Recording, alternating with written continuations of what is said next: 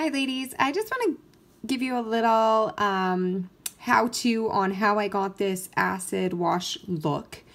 It was not on purpose that I got this look, and you honestly don't need to do it over a white base. So I just want to show you here. I am using Fairy Tale Twist over top of I Pink You, and I'm just going to show you how I did it. So I cleaned off my brush as much as possible, and I just simply started at the base, kind of spread my brush out, and just let the brush run out of polish. And I mean, you could add more if you want. This is kind of the look I'm going for, as I'm going to do a second color. So I'm going to cure it for 45 seconds here. So when you're doing the acid wash look, there's no right or wrong on how to do it. So on top of that, I'm going to actually use Crazy for Blue.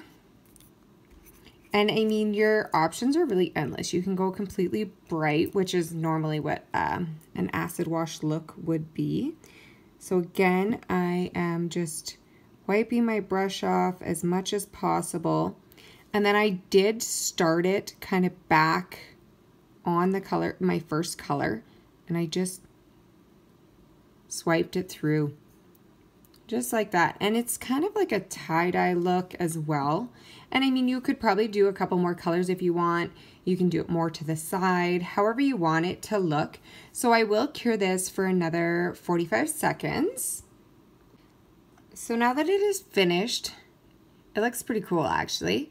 So I'm going to use Clearly Frisky, and this is just going to blend it together and just make it so that there's no edges on,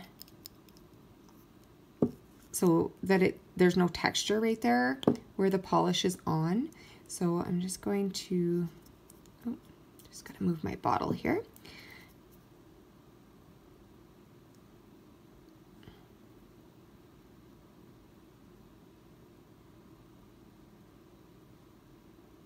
And by putting this on, it just made it blend so much better. It doesn't look as kind of choppy together and stuff like that. So I'll cure that for another 45 seconds, and then I'll show you another way of doing it. So by doing the Clearly Frisky on top, it just blends it so much more together. It just finishes that off completely, and it will make it last a bit longer. Okay, so now I'm going to show you exactly how I got this look here.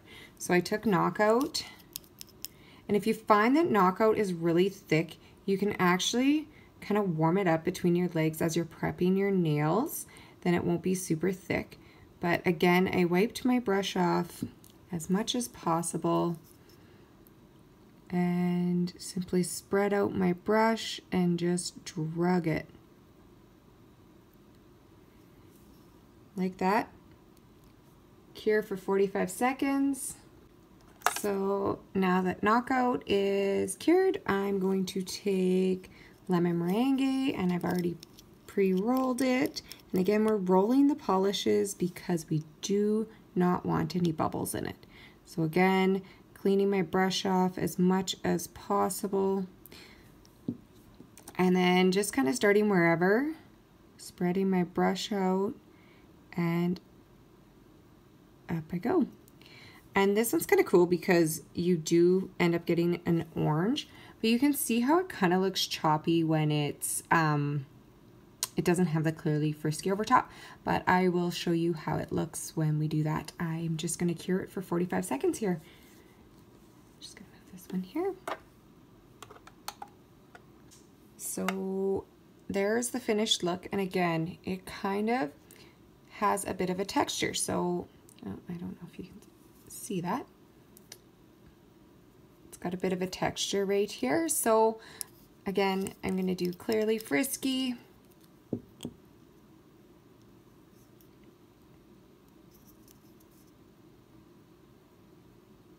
Just to blend those colors together and to also get a better wear.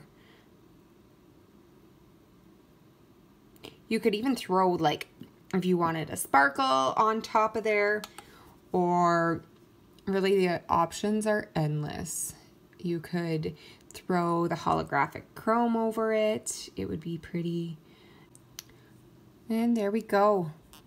Thanks for watching, ladies. Isn't that just a beautiful look? So fun for summer.